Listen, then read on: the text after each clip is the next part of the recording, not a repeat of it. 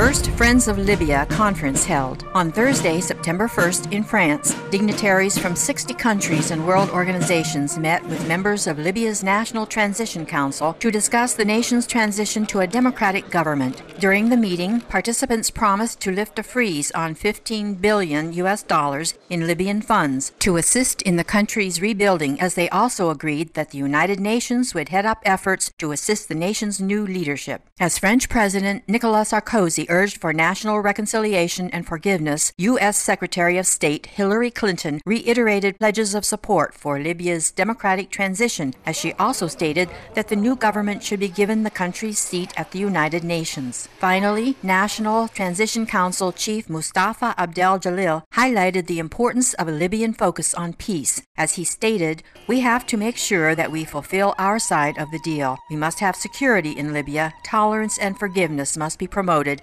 and the state of law must be respected."